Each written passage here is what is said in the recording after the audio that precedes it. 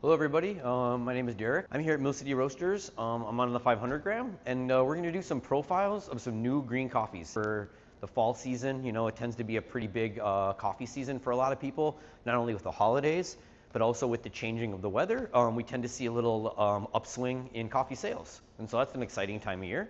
Earlier in the week, we put the Black Diamond up, the Costa Rica Las Lajas Black Diamond. So now we're going to work on another coffee that we just put up, which is a new Washed Yirgacheffe. Washed Yirgacheffe is Ethiopia. Tends to be my favorite coffee because I really like the delicate flavors of a washed Yirg, and I really want to try and get those to a really nice spot. I feel like they're a special coffee that kind of deserves a little bit of special attention. But to be really honest, I don't think every coffee is special, so every coffee pretty much deserves special attention. So, but that's that. Okay, so I'm gonna use a 500 gram charge. This is a new Washed Yirgacheffe. It's up for sale. It comes from the washing station that I probably am going to say wrong, but I think it's pronounced Halo Beriti. That's the washing station. It's a very nice wash Yirg, very traditional. It's got a lot of floral notes. It's got a fair amount of citrus, really good sweetness, really good body for a Washed Yirgacheffe. So it really doesn't need a lot of work when it comes to the profile. One thing I did realize that the profile that I was using for the Lamu was a little bit longer. I was really building body in that coffee and maybe keeping the sweetness in balance too with the higher acidity or with the high acidity. This coffee tends to have the acidity is a little bit more delicate and the sweetness is a little bit higher in my opinion. So it doesn't need as much work in the length of time of the roast. You know what I mean? You can go a little faster. It's a really simple profile. I'm looking for 5-minute green to yellow transition, 9:30 first crack, and then I'm gonna go plus 145 after crack. Pretty simple profile there. It's a little bit longer for some people that are looking at light roast. They might be thinking, wow, this is a longer light roast profile. It's actually shorter than my last light roast profile. So for me, it's a little bit more medium, I'm gonna say.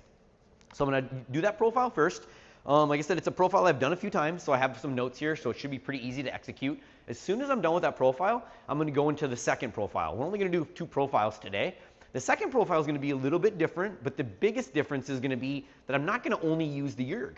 So with the second profile, I'm gonna do something more for myself. I'm gonna share it with you all at home, but this is something I wanna do. So I'm gonna take the second charge, which is we're gonna do 500 gram charges on the 500 gram roaster, and I'm gonna put 400 grams of, or I did put 400 grams of Washed Yirgacheffe. So this is our 500 gram Washed Yirgacheffe charge, ready to go.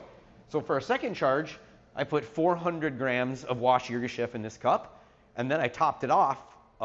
Some of you at home would probably be able to guess, with 100 grams of the Las Lajas Black Diamond. So my mindset with this is going, this Washed Yirgacheffe is a very delicate, lovely coffee, you know, that you wouldn't traditionally think of as a base or a foundation for a blend. But my brain immediately goes to that because I have this amazing Las Lajas Black Diamond that is a very heavy-handed, big, delicate in its own right, exciting cup that's quite expensive. So I'm thinking to myself, man, could I take this Washed Yirg and just upgrade it with a little bit of the Black Diamond, just to add in a little bit of that complexity, a little bit more of the fruit, some more sweetness, and just more complex floral flavors, because there's a lot, even aromas too, there's a lot of floral in that Las Lajas Costa Rican Black Diamond. And I might get, you know, a little bit, I'm gonna save a little bit of money. You know what I mean? I'm gonna not use a full charge of Black Diamond. I'm gonna use 80, I mean, not to mention this Ethiopian isn't cheap, but it's gonna be a little bit more affordable coffee, and it could have a really big splash. So we'll have to test them on the cupping table. We'll cup the 100% Washed Yirg, different profile, against the blend, and we'll just see how it goes. So this is kind of an experiment. The second roast will be more experimental for sure. The first roast I've developed and hammered out. For the second roast though, I do have some goals that I'm keeping in mind. It's gonna be a little bit longer because it's a pre-blend. For me, pre-blends, you tend to side with the longer roast on pre-blends just because then you give the beans a little bit more time to roast similarly. A really hot and fast roast with a pre-blend could show some modeling in the roast color, or will show some modeling in the roast color. We'll probably still see some modeling in the roast color with this because we have a honey and a washed. But by going a little bit slower, we'll give the beans a little bit more time to kind of roast equally. At least that's my thought. So we're going for 5:30 dry end on the second roast, 10-minute first crack on the second roast, and then plus 145, 2 minutes. I'm just gonna make that decision on the trier, real-time roasting decision. So I tend to like light, so if I can, and I'm comfortable with the roast development exterior-wise on the beans, I'll drop at 145. But I will let it go out to 2 if the beans need a little bit more time or they need a little bit more physical development. Because that's where I'll make the decision. I'll make the decision in the trier as I look for the bean surface to slightly smooth out. Okay, that's pretty much it. The roaster's been warming up. I'm going to use roast path to track my profile. But I just also want to say that basically what I'm doing here is profiling. I'm profiling a green coffee, and I'm doing it with multiple coffees today. Well, one of the things we offer at Mill City Roasters is education. Education is a big part of what we offer here at Mill City. You know, we sell a lot of machines, and with that, we want to train our operators to just execute high-level roasting to really provide the best product for the customer, but also to do the best service for the producers. So we really want to offer up education at cost to help you all get to be a better roaster, you know? So what I'm doing in this right here is a little mini version of basically what we do in our 102 roasting course, and this level to higher is what we're going to do in our quarterly profiling workshop. And that's going to be another subscription-based, basically, group that will form and will work on profiles. So if you're interested in learning about what I do with these short profile videos in a more traditional one-on-one teacher sense, to get a little bit deeper into these discussions, to get some real roasted coffee from us to actually cup, to get to the next level of what we're doing in these short little videos, definitely join us for one of our 102 classes or try and sign up for the profiling workshop. We actually send out invitations and then we'll add you into that profiling workshop. We're looking to knock out the first profiling workshop or kick it off in January. Join us for that, but we're going to do this right now. And I think I've given you all the information, so I'm just going to get to the roaster. I think it's hot, so I'm going to turn off the fuel, basically bring my air down to my starting airflow, and then get ready to charge.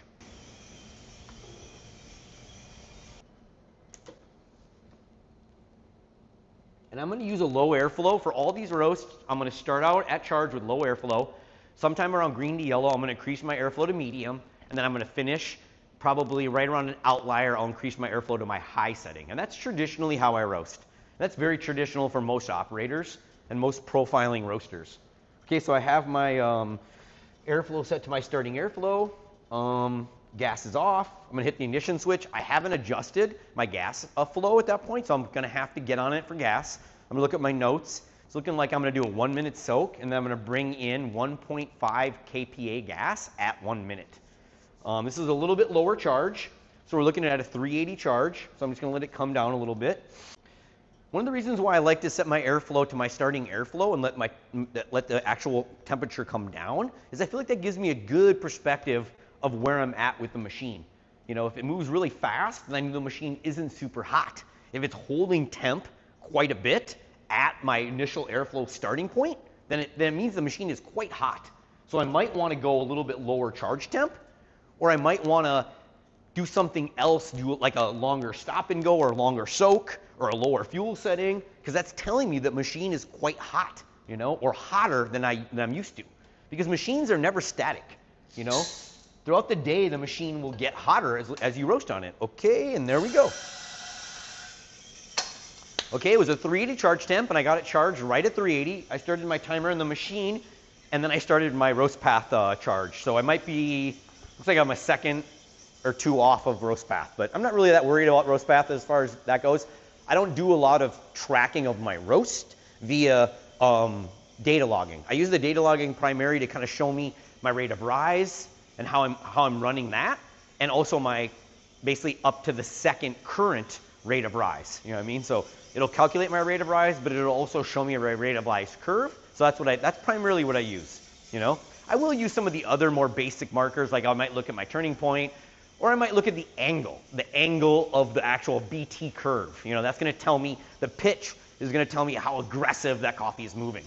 Okay, we're coming up on our 1 minute. It's going to verify my fuel setting, so I'm going to use 1.5 kPa at 1 minute. So I'm going to hit the button, and then I'm going to adjust the manual gauge. All right, there we go. That was pretty simple. All right, and I can immediately see the ET adjustment on the probe. You know, the ET probe is going to show the ambient temperature in the drum, and as soon as you turn on the flame, you're going to see that basically start to go up. We probably won't see the BT take on any like kind of movement or heat from that adjustment for a bit, maybe a minute or two, you know, to see the adjustment. Now, obviously, we're going to hit the turning point right now, And even if we didn't even turn the fuel on, we would see an increase of temperature just based on the thermal battery and the charge.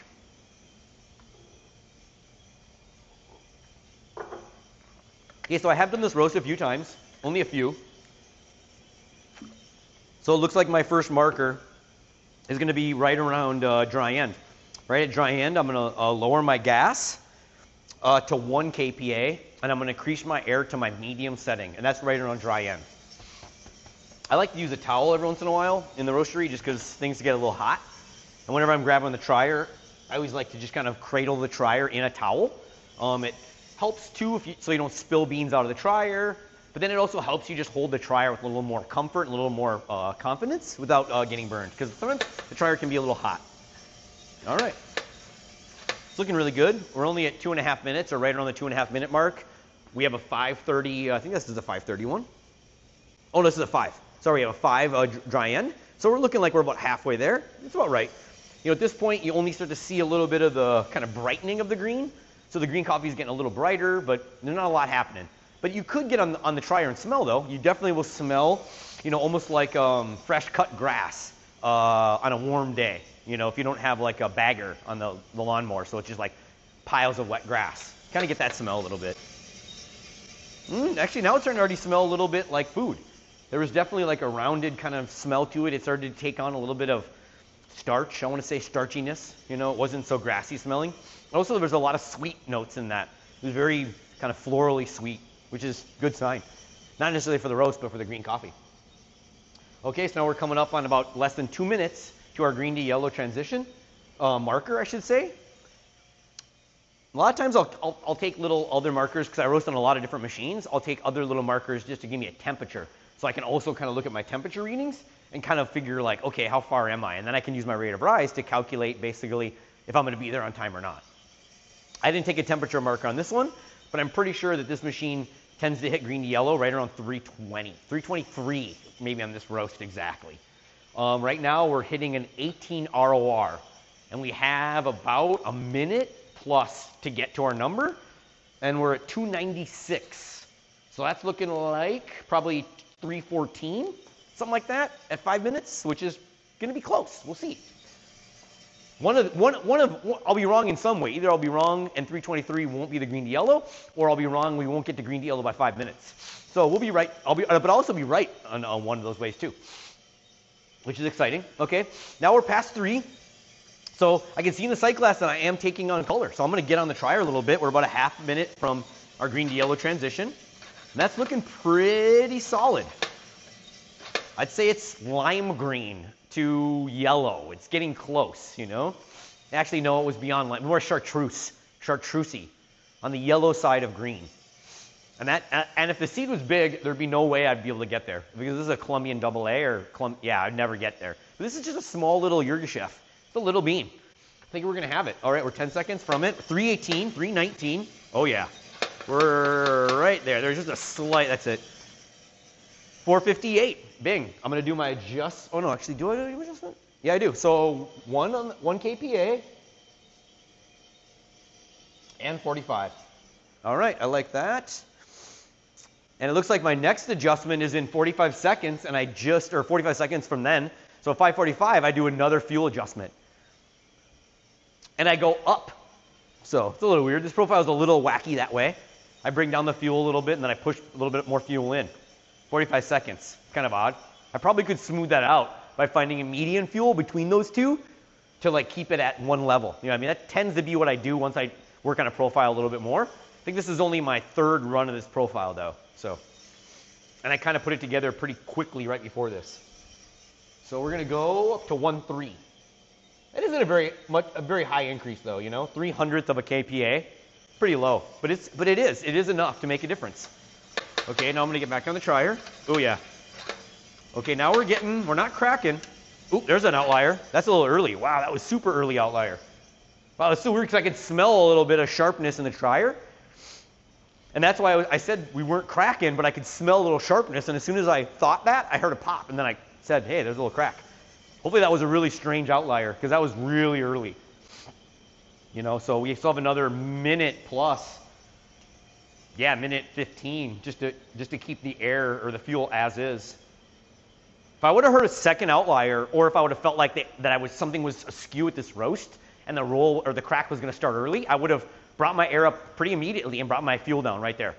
Probably brought it down to 1 and brought up the air to 50. 52 is my high, so I would have done like a hybrid air, and that would have been an attempt to stretch out that profile to get to my marker without hitting it too early. Okay, we're at 9 minutes. Woo! All right, there's another outlier. I'm going to do the 52 right now, and actually I'm not. I'm going to let it ride. My gut tells me that I should make an adjustment right there, but this is a first roast on this machine of the day, and it's a delicate roast, so we're not going to fiddle with it too much. 52 right there, just according to our marker, and I just heard another outlier, but I'm not hearing crack at all. Now we need crack. Ooh. Ooh. I think it's going to be a little late. Yep. Ooh, not much though. Wow, that's it. So 9:34. So we were 4 seconds late. So then 9:42, I lower my gas. We're going to add 4 seconds to that, so 9:48. So we're right there. And that's a 0.9 adjustment. So 0.9 kPa or 0.4 kPa lower. And now we're just going to let it ride. 11:15, 398 is our goal. Ooh, we're close. 11:10, 396.6. 11, we're going to hit 397. Oh, we're 1 degree behind. So now I'm going to go, we're going to go 397.5. Yeah, that's it, 11:23 drop. I'm going to bring the roast up high, and then I'm going to turn my fuel down. I'm just going to get above 400, and then we're going to go right into the next roast.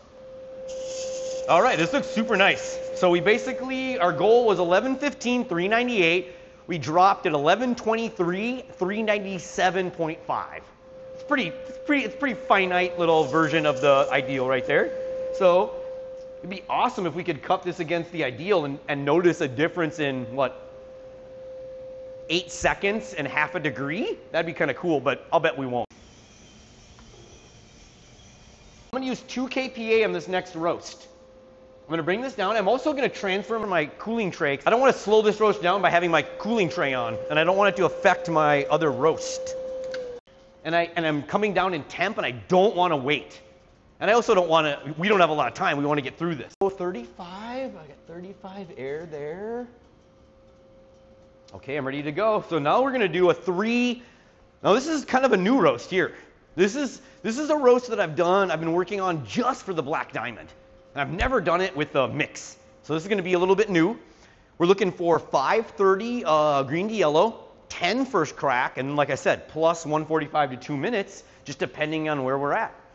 360 charge, so we're going to go with the lower charge. You know, this Black Diamond honey is it's a special coffee. So we're going to go with a little bit lower heat because we don't want to cause any negative attributes to that coffee. It is a honey, so it does have some sugar on the outside, and it's also small. It's very similar to the Ethio.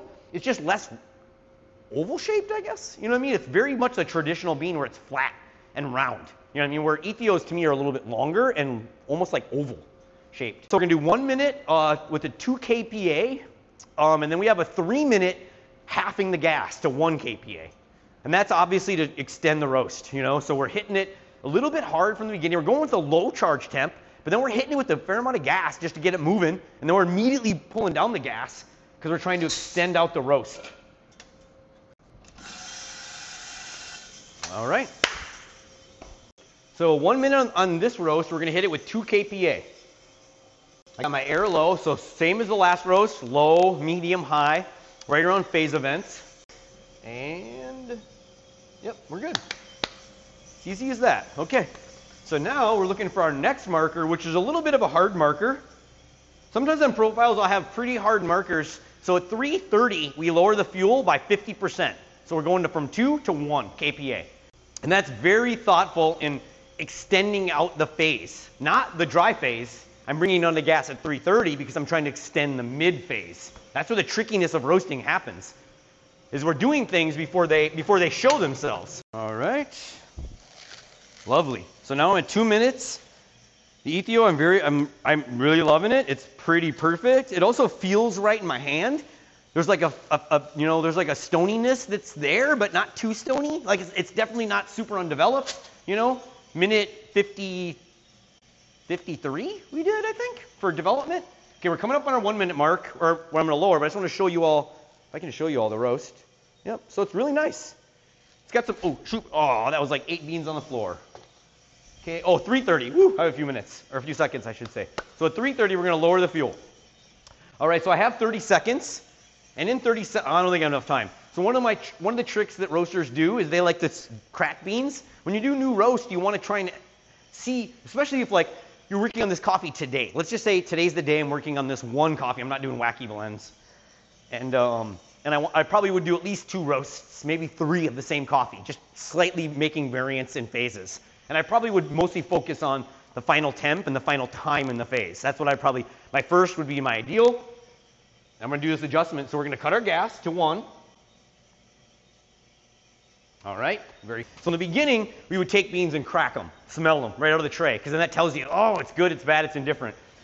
Second way is we start chewing them. Ooh, 4:30, there's something happening at 4:30. Yep, airflow. Bam, very nice. So 4:30 was a pre-airflow adjustment before green to yellow. Usually that happens in a roast that I'm trying to kind of round out the green to yellow. I do a little bit of premature airflow increase, and then that helps the energy just kind of blanket the beans a little more evenly, and usually that brings my green to yellow like to a more clear position. Let's look. Oh, it's close. 5:30-ish green to yellow, which I think we just hit it actually. We did. Oh no, it's a little, there's a little translucence there. Super close. Okay, that's it. 5:22. So I'm going to write that down because that was a little early. But if I write down 5:22 over 5:30, then I know from looking at the fuel adjustment, which we lowered the fuel from 2 to 1, if I want to hit 5:30, I should probably go to like 0.8. Then I would have extended it out, probably more like 0.9. That variance of 1/10 of a kPa probably would have given us our extra 8 seconds. So I take those kind of notes so that I can reconcile the profile the next time if that's what I want to do. But to get back to this, when we started as roasters, we would grab beans out of the dryer like this and break them and smell them, and then we would eat them. And then now we've gotten to this point, which is a little bit smarter. Just take a little bit, put it into a cup, grind it, and smell it. Oh yeah. There's like a marmalade. There's a floral orange blossom. There's a kind of almond note, maybe like almond milk. And there's also some weird impediment to me being able to smell it, which I'm going to say is gas, because it hasn't rested. We took it right off a roast. But everything, as far as the roast goes, smells good. There's no acridness, there's no sharpness, there's no campfire, there's no bitter, there's no vegetal, there's no grass, there's no kale. There's all, like, it's all developed flavors. Okay, so now it's looking like, oh, I think I missed a marker. 6:20, I was supposed to go to 1:05. Wow, okay. So we're going to go, on all that talking, I somehow missed my marker, which was 1:05 at 6:20. Now I did a 7:30, 1:08. So I'm going to mark that down. That's quite a bit different, right? 7:30, 1:08, you know? So we'll just see. We'll just see how it plays out. That's a perfect example of like, there's only so much you can do in a roast. So if I have my buddy hanging out with me and I'm talking to him, I'm probably not doing the best job with the coffee. So it's looking like 10:30 is our first crack. And at that point, we basically just bring the air up to our high mark, and then we just kind of let it ride at that point. So we're going to see where we're at. We're about 2 minutes from that place. So that's pretty solid. So we'll just kind of see where we are. This roast is going to finish a little bit darker. You know, it was finishing roughly 406 on the gauge. I don't know if I want to go that far. I think I'm going to go 398 was the last one, 397. I think I'm going to go for like 402, 404 for final temp. You know, we'll see. And that's going to work because we're behind on this roast. This roast is going a little slower, right? I missed my marker. I had to put in some fuel. So we're probably going a little late into the game, which is exactly right for going to the same time to a lighter temperature. So this might work out perfect for me. But this is also a roast that I have never done before with 80% of the charge. I've only done this with the Black Diamond, and 80% of my charge is actually the Yirg. So there should be a little variance there. Okay, so now we're at 930, 380. Trying to get this roast a little bit back on track. So we're about a minute from our goal crack temp. And I think we're 15 ROR. So I think we're still pretty far from where we need to be. But like I said, I think I like that. So I'm going to back off my fuel right now because we're getting close to crack, and I don't want a really, I want an uptick in ROR. So I'm going to bring this down to our 1.3 at 10, we'll say. Oh, there's an outlier. Wow. Okay, I'm going to do my airflow adjustment like I do for outliers, 52, and I'm going to put that at 10.10. And now we're waiting for crack. We're close.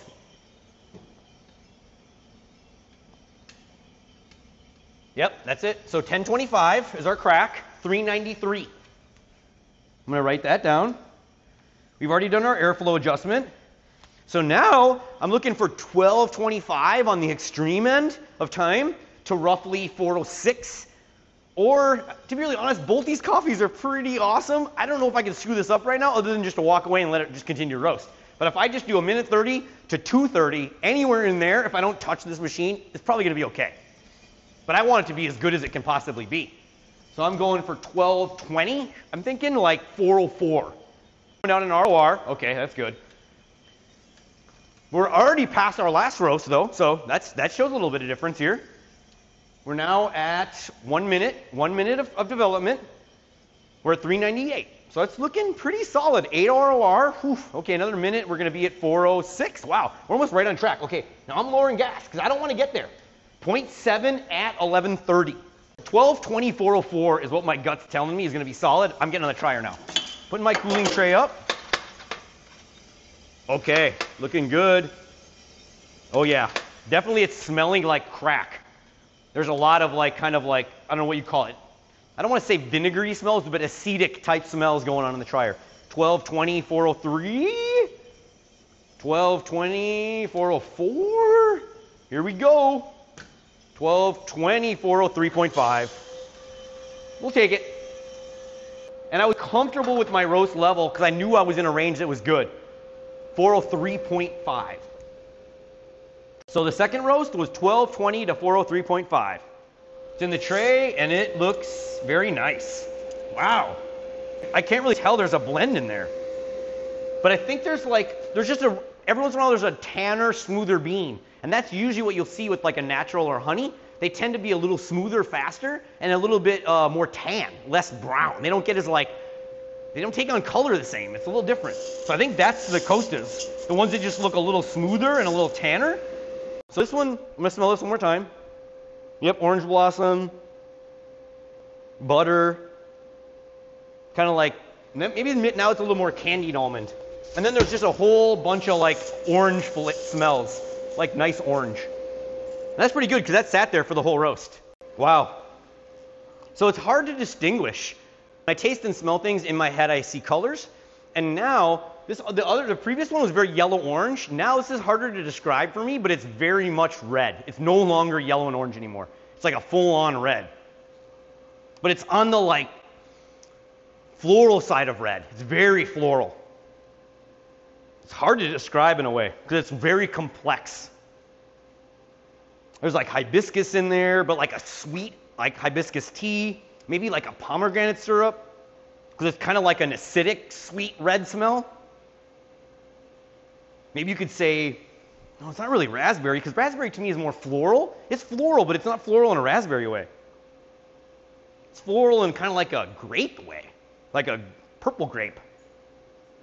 But it's not heavy-handed like a Concord. It's like maybe a red grape. Yeah, and there's maybe a little like, now it's kind of got a little winey going on, like a dessert wine, kind of like a really nice white dessert wine. So yeah.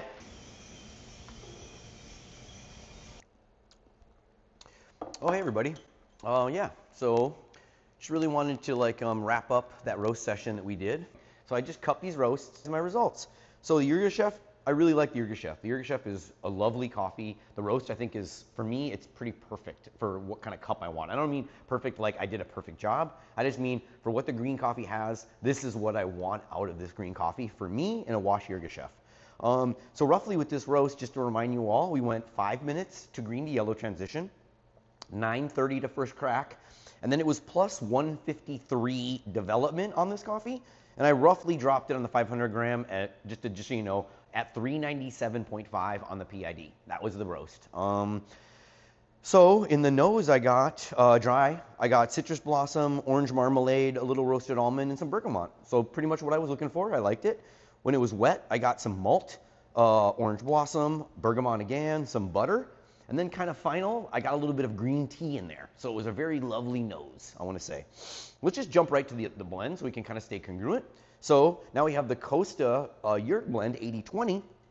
Now that roast was 522 green to yellow, 1025 to first crack, and then plus 155 development to 403.5 on the PID on the 500 gram.